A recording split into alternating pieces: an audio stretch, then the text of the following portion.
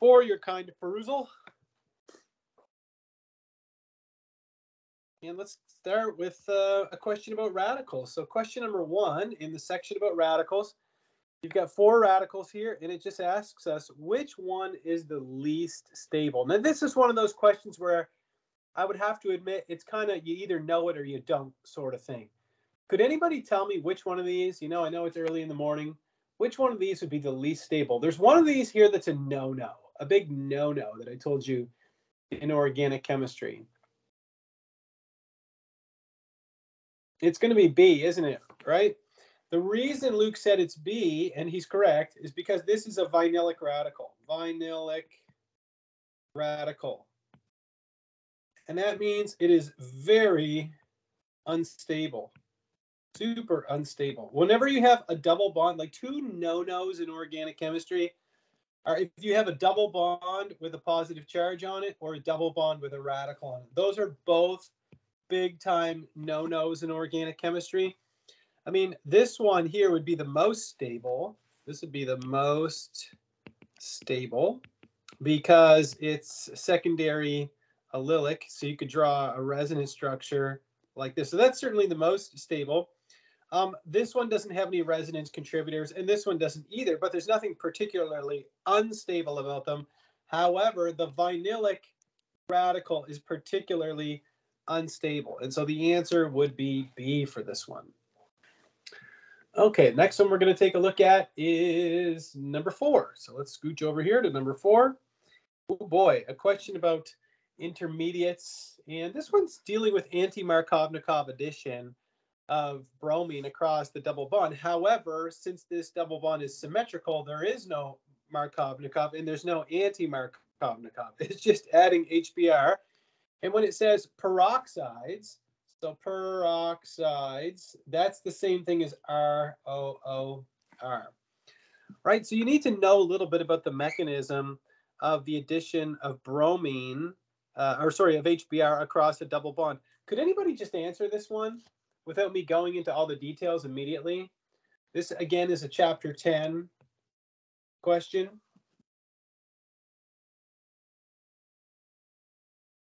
Anybody have an idea which one of these? Yeah, thanks, Kiana. Absolutely, absolutely. Because what Kiana is saying is, she said, well, look, Mr. Dion, what's going to happen first is that you have the peroxides, right? And that undergoes a heterolytic cleavage. So that's your initiation, right? So you end up producing a radical. You'd end up with 2 of these oxygen radicals. And then, excuse me, that's going to react with HBr. This is still considered part of the initiation, like this. So then we end up with an alcohol, plus we end up with a bromine radical. This is kind of the key player, right? Is the bromine radical. And once you make the bromine radical, what that's going to do is the bromine radical is going to add itself to that double bond. So you're going to end up making a bond. Well, that's not the prettiest arrow. Maybe like that. And you're going to end up with a fish hook here. So the intermediate that you're going to end up with is this intermediate right here, because the bromine radical adds to the double bond. So you end up making the bond between the carbon and the bromine, and then you end up with a radical. Then, of course, that does a hydrogen abstraction in the end from HBr to produce another bromine radical and to give you the final product. Anyhow, so the answer to this one would be A. So make sure you know the mechanism of HBr and peroxides, anti-Markovnikov addition. Again, you don't have to consider that with this question, but you still need to understand how the mechanism works. Give me a thumbs up if you follow me on the mechanism of HBr addition. Even if you're thinking, Mr. Dion, I got to look at it again. I'll review it one more time. But, I understand the crux of it. Okay, great. All right, well, let's take a look at question number 5. And this is, again, I'm going to just zoom in on the question to start.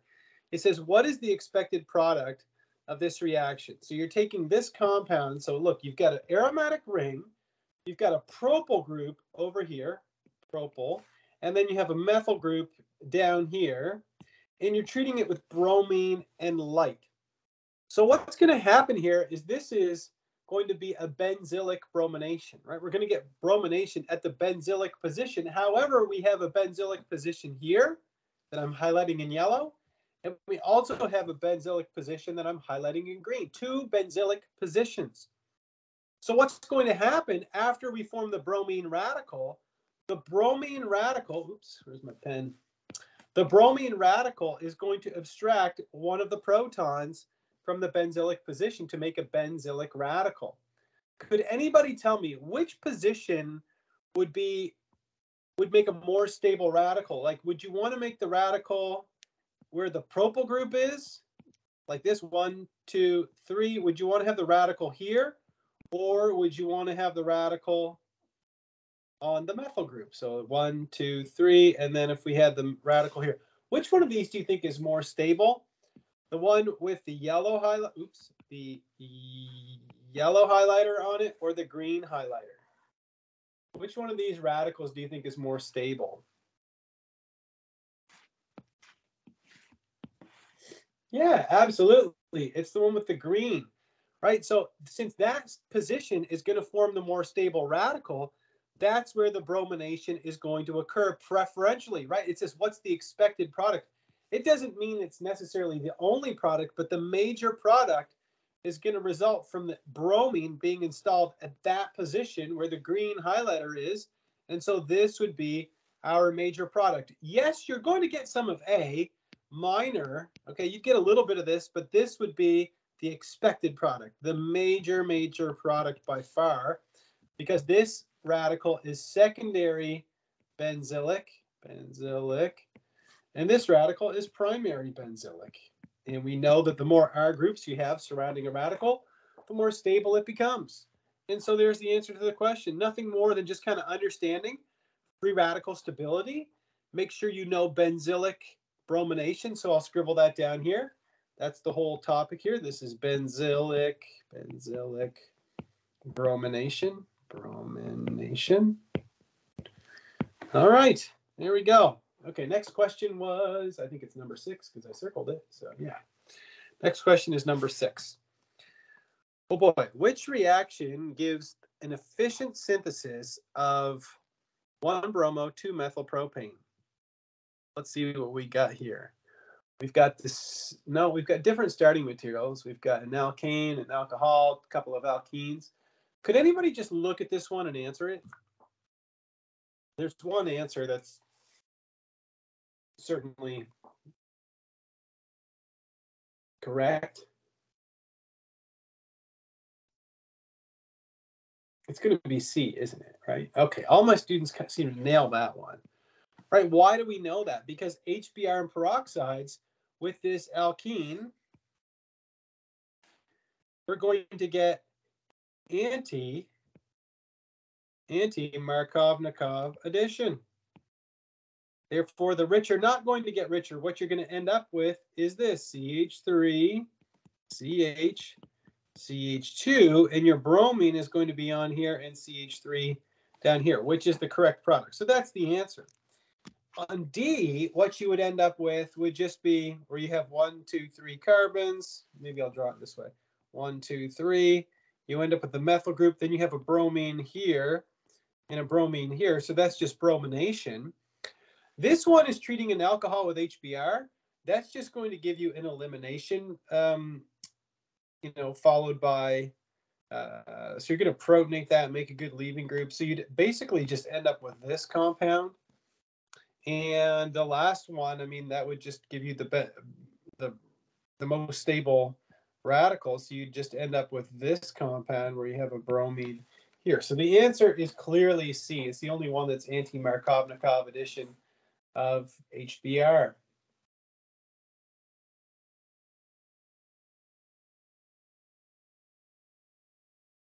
I drew the same thing here. Hold on, I think I made a mistake. I mean, C is the correct answer. I'm just saying I made a mistake in my picture of B. So yeah, with B, you'd also end up getting the same product as 1 because that would undergo a rearrangement. So there we go. Sorry, made a little mistake on that one. Okay, next we have question 10. So let's scribble down here or scroll down here to question 10. All right. Again, this is the same old question that we have kind of looked at from the get-go. It says, at which of the indicated positions would the bromine radical react the fastest? So let's say you had a bromine radical, Br radical. Where is it going to react the fastest? Could anybody answer this one for me? Would it be A, B, C, or D? At protons, at the position 1, 2, 3, or 4, as they're labeled here.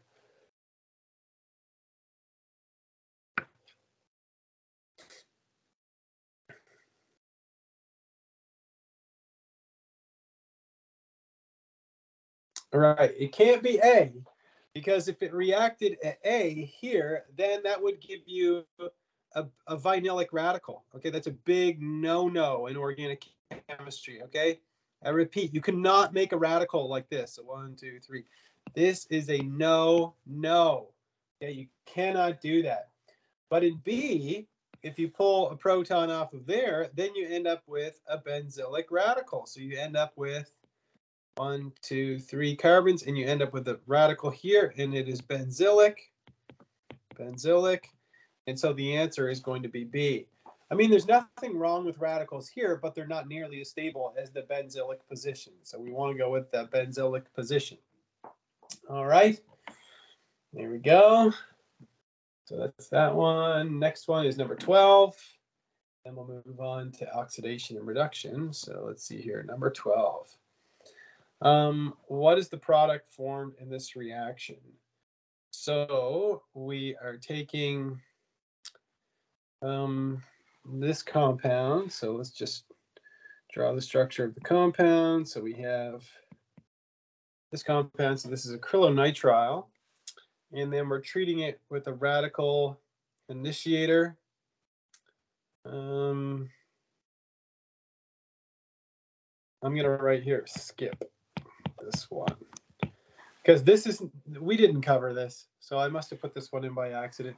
This is a CHEM 3111. So my mistake. We'll skip that one. Skip. No big deal. All right. Let's move on to oxidation and reduction, which is the next section. So I'll just level with you.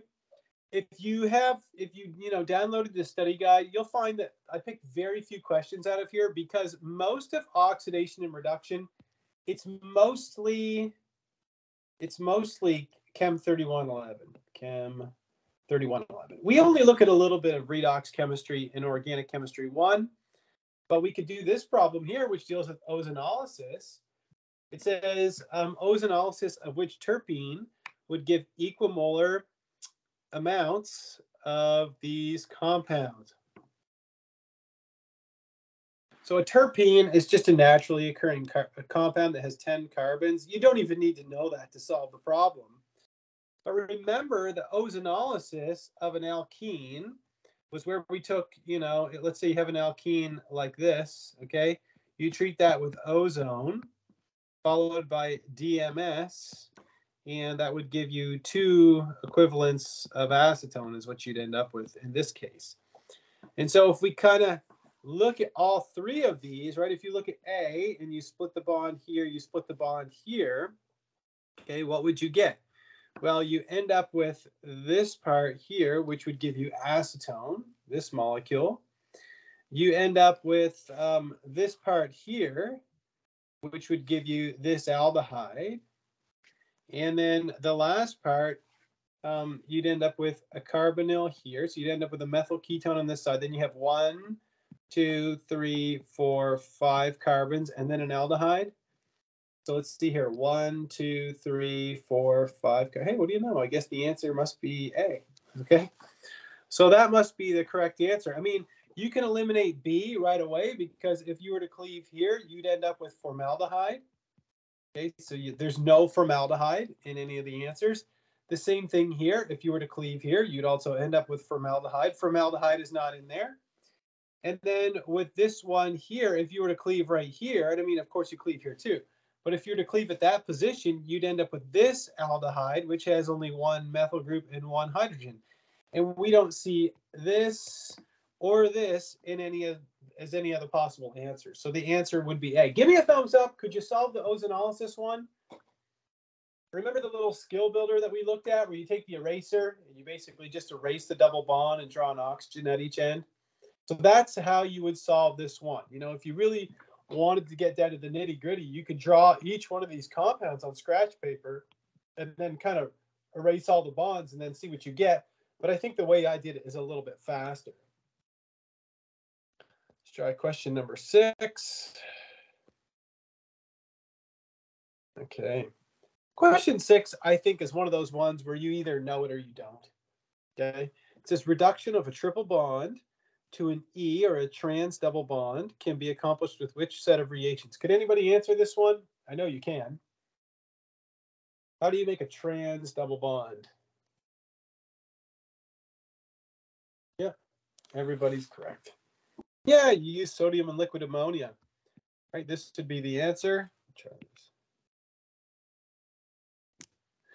So A would be the answer, right? And it's because you proceed through a radical anion intermediate, right? Where you have a radical and an anion. So this is the radical anion, which isn't just an intermediate, but you want those two sets of electrons to be as far away from each other as possible, so you end up with the trans. If you were to use hydrogen with deactivated palladium, that's the same thing as saying, like, deactivated palladium is the same thing as Lindlar's catalyst, but that would give you the cis. Okay, that gives you the cis alkene. Okay, one more question from out of here. Again, you can see a lot of the questions are things that we never looked at. This one here. Which set of reagents would you use to affect this conversion? So if you look at this starting alkene, right, you can kind of think about it like this, where you've got, you know, the methyl groups coming out towards you. Son of a gun. You've got the methyl groups coming towards you like this, CH3, CH3, and then you've got the hydrogens going in back like this, right? So, you know, if you imagine that as being flat, well, if both of the hydroxyls are sticking up, that means that this is the syn addition of alcohols. Could anybody tell me which one of these sets of conditions will give you syn addition of an alcohol? Yeah, thanks, Nicole. You're 100% correct. It's C. This would give you syn addition, okay? Or the other conditions that we used a lot when we were practicing was a catalytic amount of osmium tetroxide and N-methylmorpholine N-oxide, NMO. That was another set of conditions we looked at. But yeah, just syn addition of an alcohol across a double bond. And let's move on to a big section, which is the section on spectroscopy. And, you know, this is one section that it might be worth your while to just read through what they think the expectations are. You know, you kind of have to know these absorbances by now. You know, you want to know where an alcohol absorbs the oxygen-hydrogen bond, different hybridizations of carbon-hydrogen bonds, triple bonds are around 2100 to 2150. A carbonyl is around 1700. You got the aromatic bonds. You know, I'd say they're 1600 to 1475 is usually what I think of. So yeah, aromatic. And then for NMR, they go into sp3, pi systems, carbons attached to oxygens. Aldehydes, you should know that, around 10. Carboxylic acids go all the way up to 12. Aromatics are around 7 and 8. Stuff like that. So those are the kind of things you definitely want to have. And then they have carbon-13 shifts. So you want to know sp3s are around 10 to 30. But if they're attached to an electron withdrawing element, they go to 50 to 70. Then you get up into your sp hybridization, like alkynes. Then you get up into alkenes and aromatics. Then you get up into esters and amides, carbonyls, ketones. Aldehydes are really high as well. So those are the kind of things that you need to know. So let's start with question 1. And it says, which ketone will show a carbonyl absorption at the lowest frequency in the infrared spectrum. So you might remember the formula that we looked at, which was wave number is equal to 1 over 2 times pi, 2 times pi times c times the square root of f divided by the reduced mass. Okay, so all of this is a constant. Pi and the speed of light are a constant. Okay, but f is related to the bond strength, and the reduced mass is obviously related to the mass of the atom. So you could rewrite this and say, well, wave number is proportional to the square root of bond strength over mass of atoms. So we'll put here bond strength, and we'll put here mass of atoms. All right, so we have a carbonyl here, here, here, and here. What's the difference between these carbonyls? Really not much, except for there's a double bond in a couple of them. Okay, so what's going to happen is, how can the double bond affect the carbonyl? Well, the only molecule in here that has something that can affect the carbonyl is B. B has a resonance structure that you could draw where you delocalize these electrons and you end up with a resonance structure that looks like this. So we end up with something that looks like this, like that. Okay, so what does that tell you? It tells you that if this one has a resonance structure, that double bond has double bond character, but it also has some single bond character. So what happens is that when you have a conjugated double bond, since it has partial single bond character, it weakens the bond. Therefore, the bond strength of this carbonyl is weaker than all of them, and the bond strength is in the numerator. So therefore, it's going to have the lowest absorption frequency of all of them because of bond strength. So we can scribble that down here. Put weakest CO bond because of resonance, which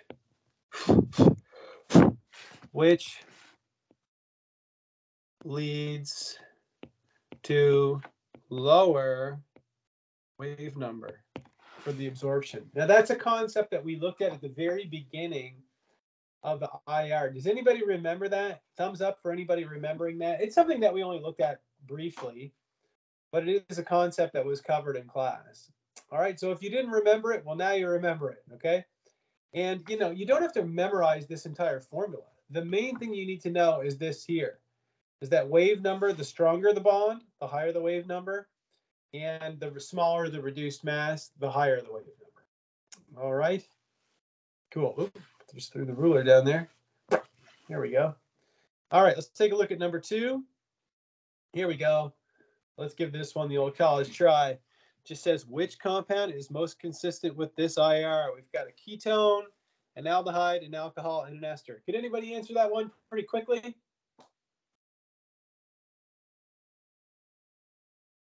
I know you know the answer. Tracy, did you put the answer already? Yeah, okay. Yeah, you guys are very fast. Okay, so the answer is C, right? Okay, the answer is C. And how did everybody know that? Because we have the oxygen-hydrogen stretch of an alcohol. You could also say that this here is probably the CO stretch. But the dead giveaway is this is an alcohol. An alcohol. And C is the only one that's an alcohol. So there you have it. Okay, let's move on from there to question 3, which is up here. Same thing, IR. Oh, you can even see I have some scribbles on here. Uh-oh. Anyhow, let's see if we can figure it out. It says, which is the most reasonable structure for a compound with this IR spectrum? Well, the first thing that I notice is if you make a line, and I know this isn't the greatest photocopy in the world, but if you make a line at 3000, and you could make another one at 1700. Let's make another one at 1700 just for fun. You can clearly see that this is not an alcohol, not an alcohol. So we can scratch this one off right away. Another thing, the reason I scratched this one off is because there's no CH absorption. So there's no SP hybridized carbon CH stretch, because those come out around 3,300.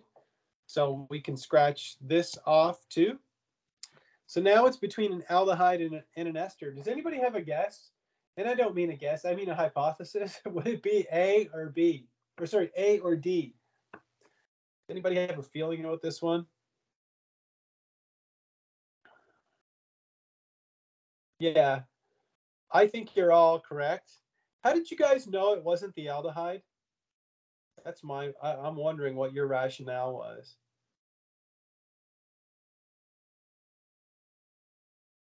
Or how did you know it was A? There's two things I would say.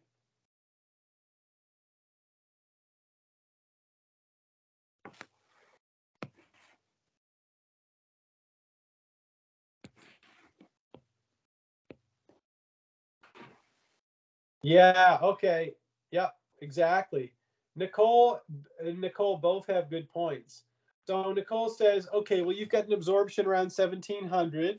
That's the carbonyl. Okay. But I think this one is a dead giveaway here. You have something right here, right? If you draw a line here, okay, where is that line? So let me get the ruler out of the way. I mean, if that's 2000, this is 2100, this is 2200. I don't know, maybe somewhere around here. But this is for a carbon-carbon triple bond stretch, right around 2150, something like that. Okay. So yeah, that's that one. And another thing is whenever you see a gigantic absorption around here, around 1100 to 1300, super strong absorption. That's the carbon oxygen absorption of an ester. So with all those things, another thing I would say is that you don't have the aldehydic stretching. So there's no aldehydic stretching, no CH stretching at, what is it, 2850 and 2750 reciprocal centimeters. None of those things are there. You can see there's nothing here. So since we don't have those, it must be A. Great work, you guys. I like solving problems by the process of elimination. It's a lot of fun doing that. Let's take a look at number 4. Oh boy. Okay, this is one that I bet you if you saw this, you'd be feeling pretty good about your answer. Does anybody have an answer for number 4? Which structure is consistent with this IR?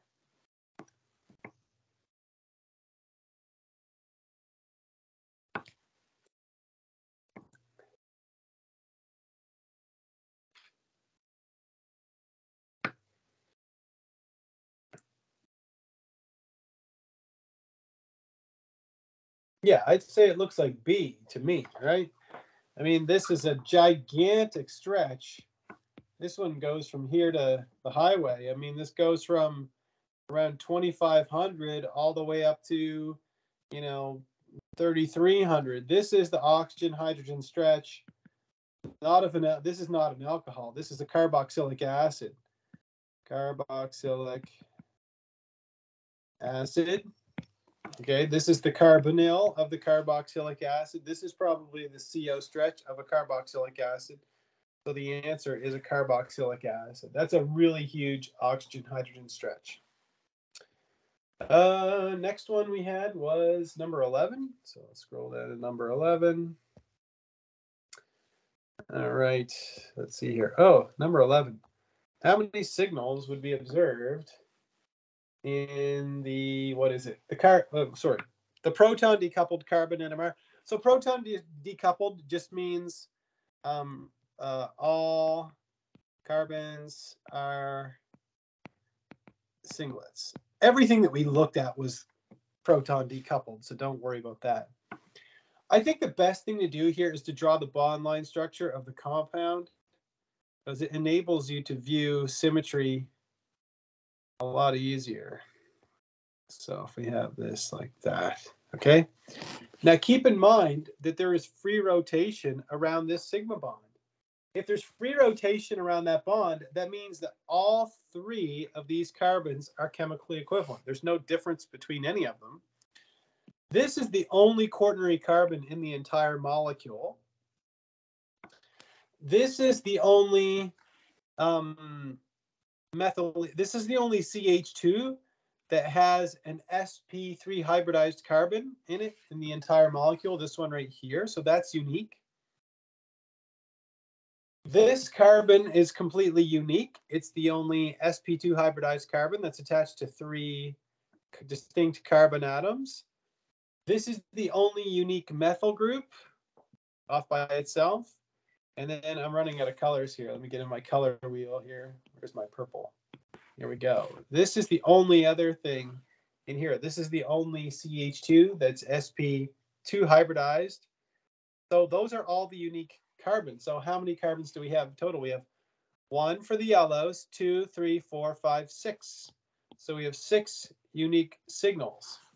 Does everybody follow me on the whole rotation of the bond so that you know that this tert butyl, this is a tert butyl? Okay, cool. Right? So in a tert butyl, all carbons are equivalent. So there we go. Six signals is what you'd see in the carbon for that one. Let's try question number 12. Question number 12 is just looking at an NMR spectrum, and can you figure out, which spectrum does it match here? Let's see. Let's go for the low-hanging fruit. It says, question number 12. Which structure is consistent with this proton NMR spectrum? My question to you is, what do you think, where does this come from? You have a signal at 10. Where would that come from? What's the only thing that we've seen that would give you a signal at 10?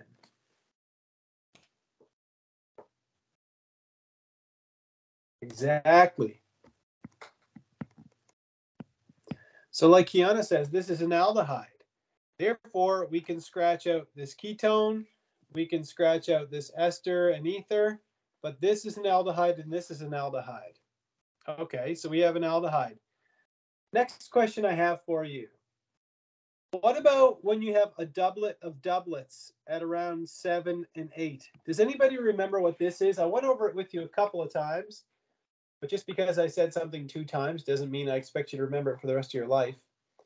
Does anybody remember what this meant when you had something in the aromatic region? Exactly. Yes. Yes, Clinton, you nailed it. Yeah. Okay, so what that means is that you've got symmetry on an aromatic ring.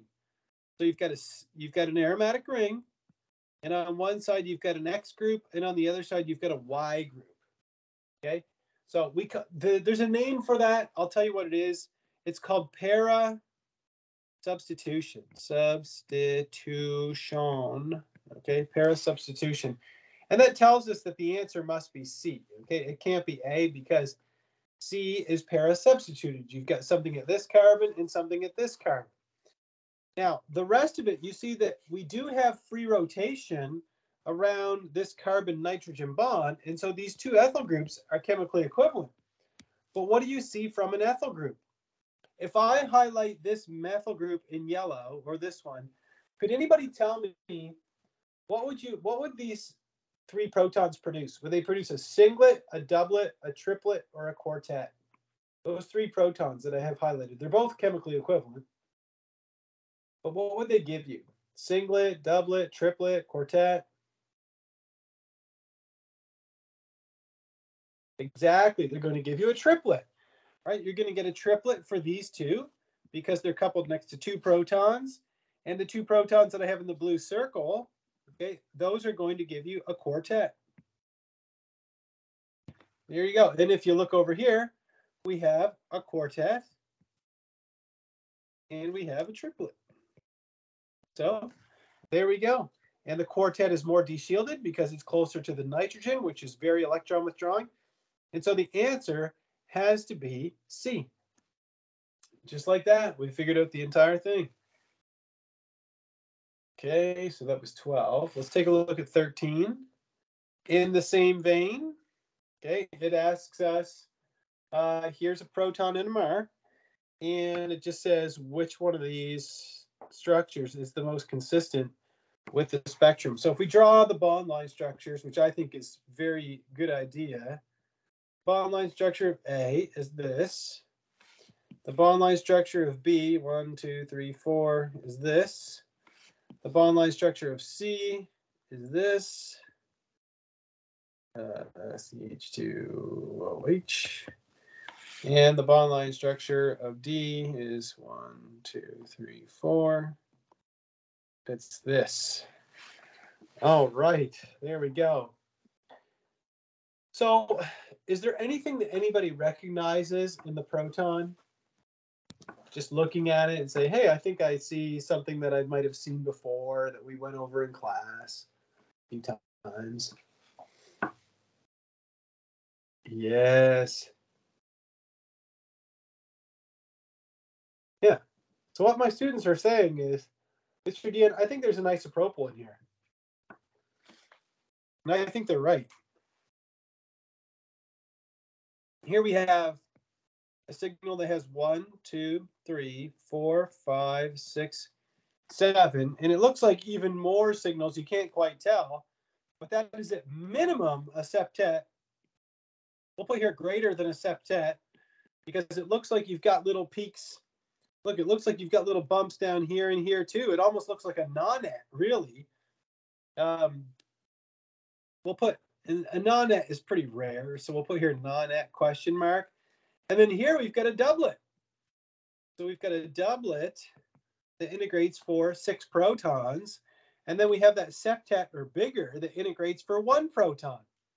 So which one of these compounds would have that in it? Would it be A, B, C, or D?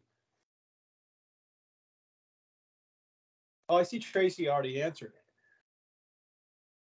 Yeah, so it's going to be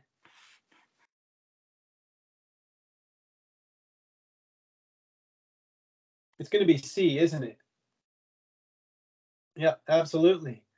And then if we draw the structure here, okay, like this, and if we label these peaks A, B, C, and D, we'd say, okay, well, these are the A protons because they're only coupled next to 1 proton, so they produce a doublet. This would be the B protons because it's coupled next to 1, 2, 3, 4, 5, 6, 7, 8, which would give you a nonet. So maybe this is 8 and 9 here. I don't know. Could be. And C would be these 2 protons. And then D would be the alcohol proton, like that. All right. It's definitely not a tert butyl because you don't have that anywhere. It's definitely not this because you'd see a triplet in there, right? This would give you a triplet. All these would give you a big singlet that integrate for 9. So that's not in there.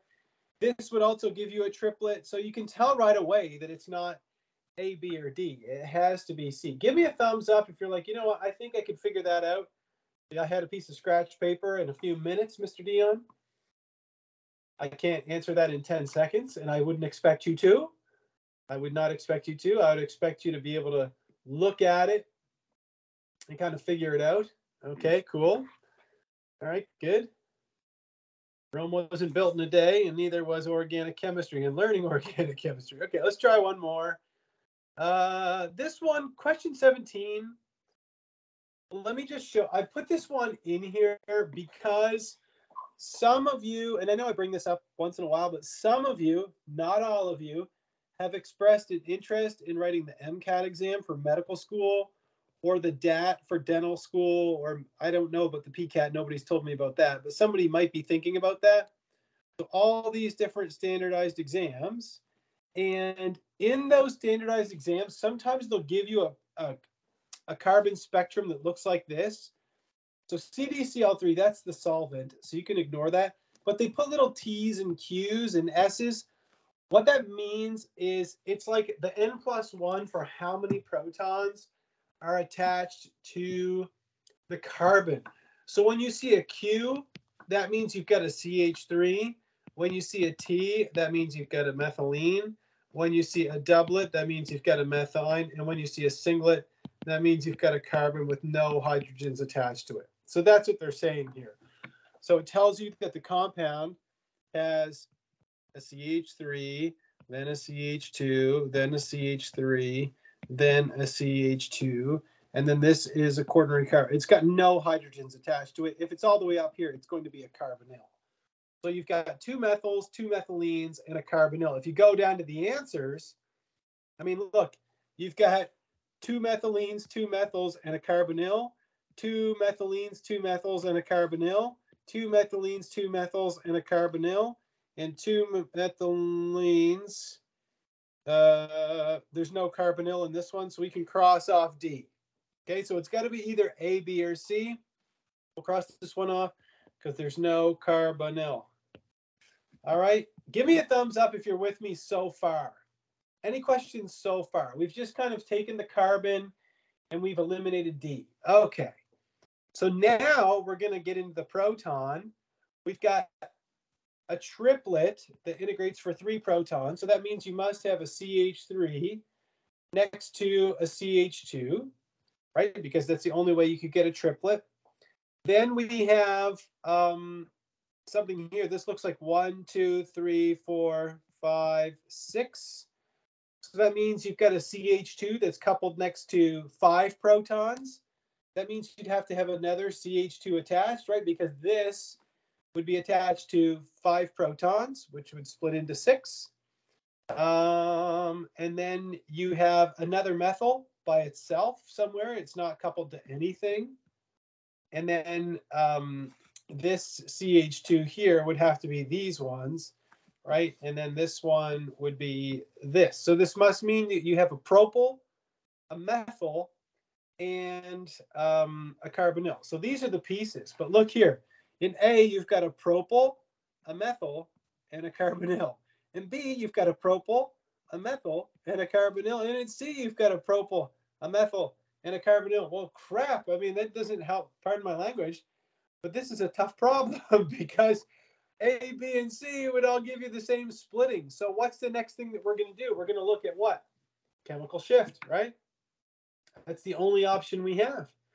Is we have to look at chemical shift and see if we can figure it out according to chemical shifts. So let's do that. So that means you've got to go back to that table where we added, parts per million depending on what the group was attached to. So let's start with A. I guess it's as good a place as any. We start here. A methyl has a baseline of 0.9 parts per million. We add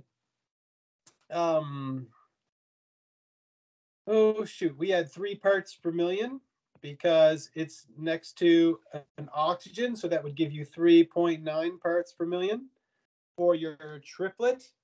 And it's at 1 part per million. So that can't be it. So we can scratch this one off the list. Let's go to the next one. With B, you've got 0.9 parts per million, and it's alpha to a carbonyl. And so you would add,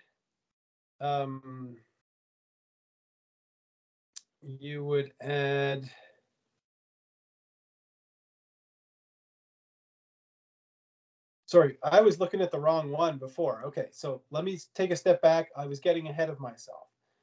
So this signal here at 3.9 would be this one that's not split by anything, but that's not high enough. That's not 3.9. That's only at 2.1 or something. So for the second one, you take 0.9, and then you add 1 part per million to it, and you get 1.9 parts per million. And that makes sense. Okay, so that matches. Then you go over to these two right here. So you take the baseline of a methylene, which was, I think, 1.2 parts per million. And then you add 1 to that, and you end up with 2.2 parts per million for the triplet. That makes sense because you got 2.1, 2, 3. So that's close enough. The next one, this one here, where's my red pen? This one, you have 1.2 parts per million, plus you add 1/5 of 1 because it's beta to the carbonyl. So you add 0.2, and that gives you 1.4 parts per million. That's pretty close right here. And then the last one, which is the triplet, would give you a baseline of just 0.9 parts per million. So this it looks like B is the correct answer. And you can check that because this set of protons right here would be the triplet that integrates for 2 protons, right? It should be this thing right here, but that's going to have a chemical shift of 1.2 plus 3, which would give you 4.2, and it is too high. And so the answer has to be B. So B would be the correct answer. So what are you going to have to do to answer a question like that? You should review that table of chemical shifts to make sure that you can accurately predict chemical shifts in a problem like this one. All right, let's go down to synthesis problems. Synthesis and analysis, and let's take a look at question 3. And this is a question straight out of chapter 9, or this is chapter 9 chemistry. So chapter 9. All right, so what's going to happen here is in the first step, we're taking propyne, methylacetylene, whatever you want to call it, and we're treating it with sodium amide. And the sodium amide is going to rip off the terminal proton so that you end up with the alkanide like this. In the next step, you treat it with methyl bromide. So we're going to hit it with this, like that. And that's going to give you 2-butyne, which is this compound. Then the next step is Markovnikov addition of water across a triple bond, water, sulfuric acid, and mercuric sulfate. However, there's no Markovnikov or anti-Markovnikov to consider here. So all you're going to do is end up adding water across that bond so that you end up with something like this. You have the hydroxyl here, you have a CH here, and then CH3. But remember, this is called an enol. And an enol is going to undergo tautomerization to give you a ketone. So what you end up with is a methyl ketone in the end. So the answer is A for this one. Just a little bit of chapter 9 synthesis. So if you need to review your alkynes chemistry, be sure to do that. And the last 2 questions from the study guide are way at the end. Most of these ones would involve organic chemistry too. There's only a few that don't. So this one here.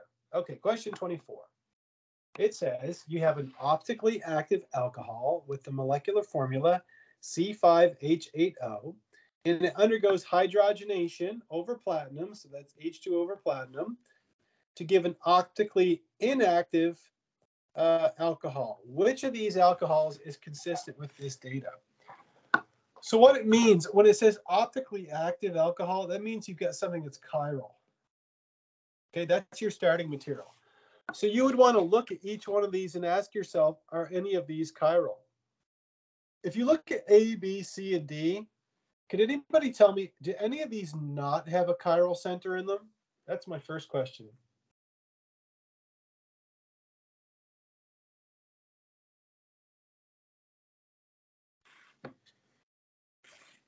Do any of these not have a chiral center?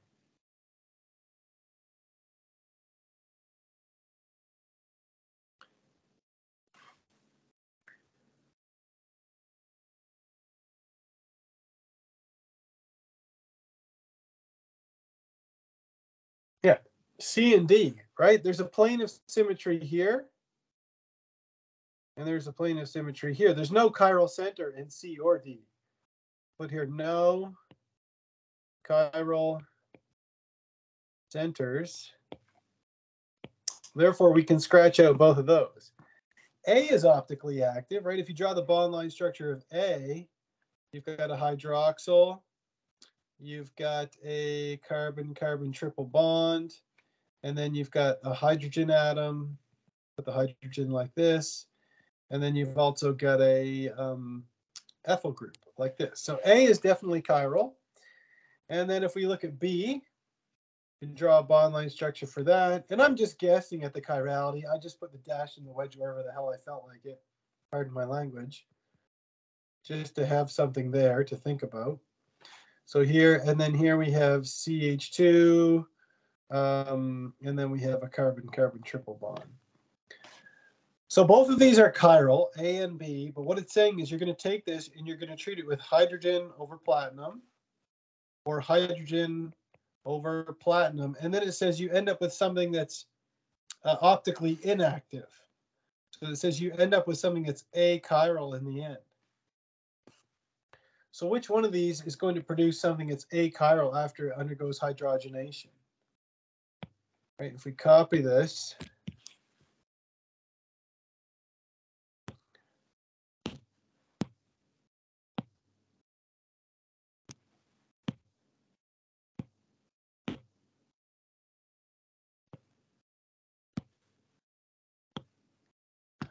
okay, so if we hydrogenate both of those, what do we end up with? Well, with this one, we're going to end up with this, where we've got an ethyl group on this side, and then we've got an ethyl group on this side, right? This is 1, 2 carbons. Whereas the one in blue, after we hydrogenate that, we end up with a methyl group on this side, and then we end up with a propyl group on this side. So this is chiral, right? Whereas this is achiral. And so the answer would be this one, the first one. So let's go back into the problem.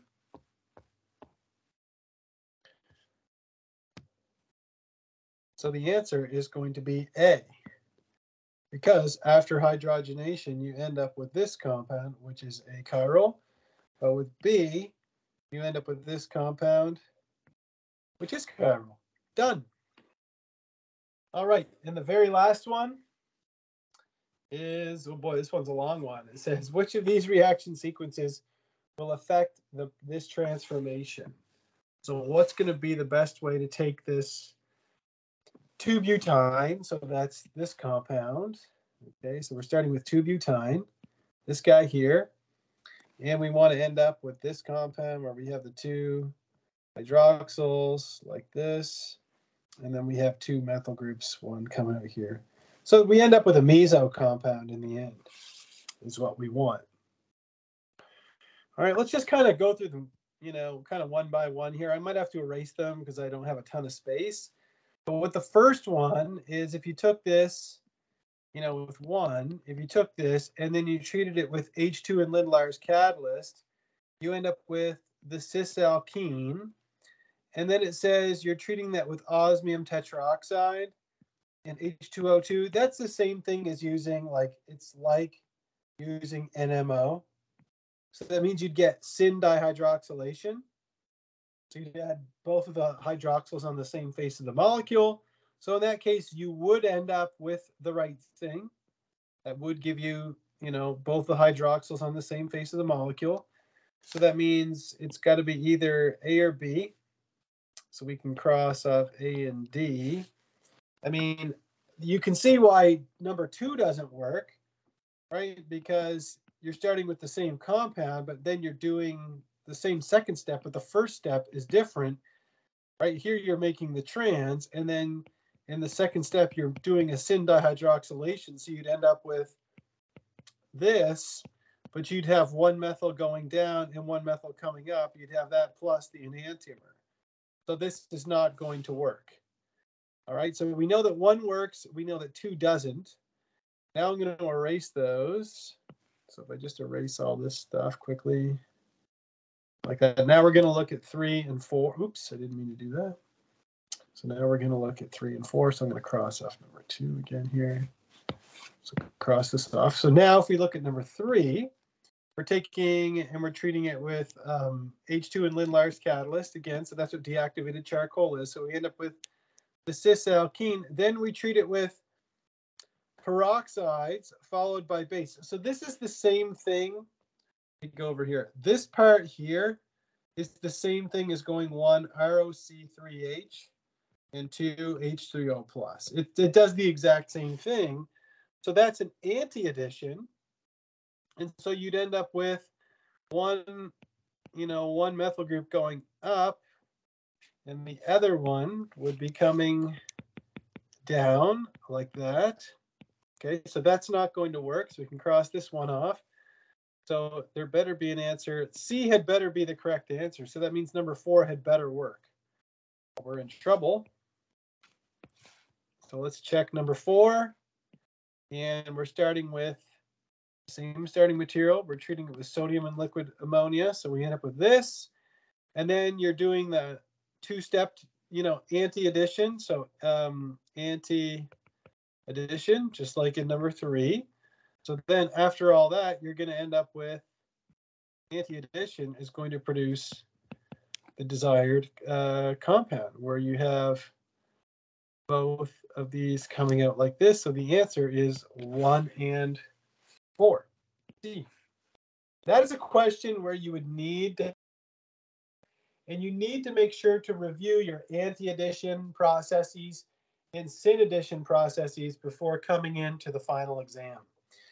And that does it for all of the review. Now, just one more thing I want to point out before we end is that the suggested practice problems that I have posted in that file are only for Organic Chemistry 1. If you look at the study guide, there's all kinds of questions like this one here where it talks about a tetrapeptide.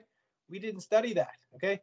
These are all things that are covered in Organic Chemistry 2. So I hand-picked questions that deal with Organic Chemistry 1 only, but the study guide is good for both semesters.